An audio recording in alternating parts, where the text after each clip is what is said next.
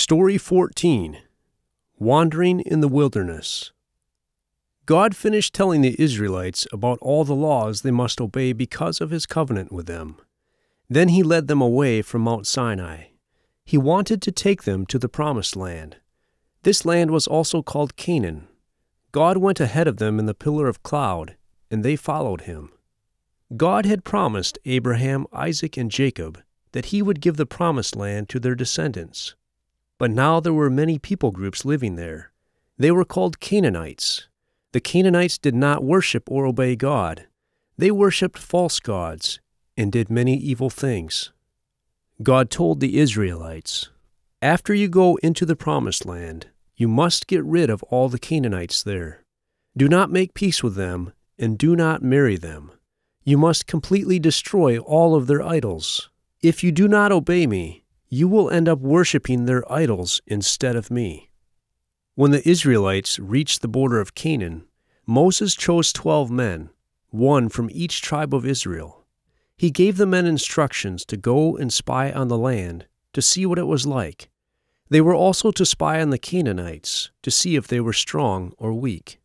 The 12 men traveled through Canaan for 40 days and then came back.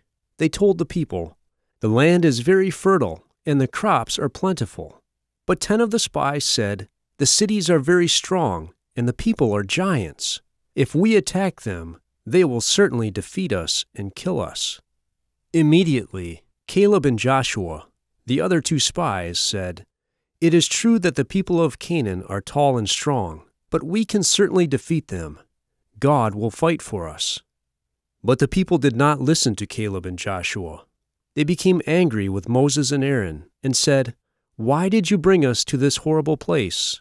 We should have stayed in Egypt. If we go into the land, we will die in battle, and the Canaanites will make our wives and children to be slaves." The people wanted to choose a different leader to take them back to Egypt. When the people said this, God was very angry. He came to the tent of meeting and said, "You have rebelled against me. So all of you will have to wander in the wilderness.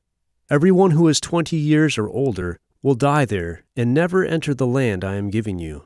Only Joshua and Caleb will enter it." When the people heard God say this, they were sorry they had sinned. So they decided to attack the people of Canaan. Moses warned them not to go because God would not go with them, but they did not listen to him. God did not go with them into this battle. So the Canaanites defeated them and killed many of them. Then the Israelites turned back from Canaan. For the next 40 years, they would wander through the wilderness. During the 40 years that the people of Israel wandered in the wilderness, God provided for them. He gave them bread from heaven, called manna. He also sent flocks of quail, which are medium-sized birds, into their camp so they could have meat to eat. During all that time, God kept their clothes and sandals from wearing out. God even miraculously made water come out of a rock for them to drink. But despite all this, the people of Israel complained and grumbled against God and against Moses. Even so, God was still faithful. He did what he promised he would do for the descendants of Abraham, Isaac, and Jacob. Another time, when the people did not have any water, God told Moses, "Speak to the rock, and water will come out of it." But Moses did not speak to the rock. Instead, he hit the rock twice with a stick.